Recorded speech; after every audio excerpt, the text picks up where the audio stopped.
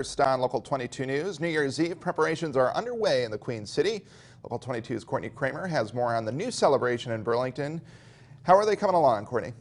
Spencer, pretty well. After 35 years of celebrating First Night, the city has adopted a new celebration called Highlight. It'll tie in some old traditions along with new ideas to make sure there's something for everyone. This time Monday, downtown Burlington will be bustling as thousands are expected to enjoy a new New Year's Eve celebration in the Queen City. It's called Highlight.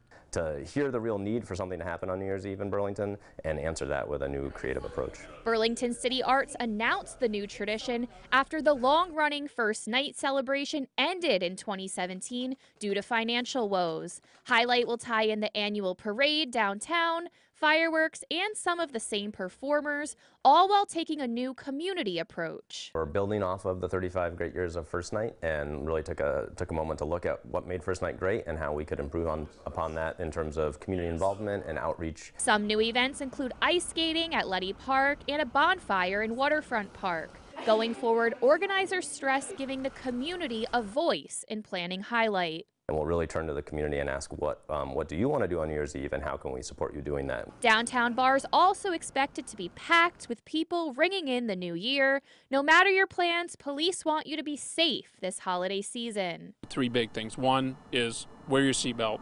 Two, drive the speed limit. Don't drive speed in excess of the speed limits.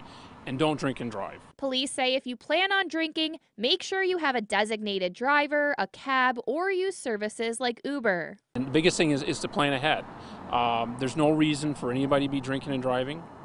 Everybody is aware that New Year's Eve is a very big party night across the country and in Vermont. And so plan ahead and be prepared.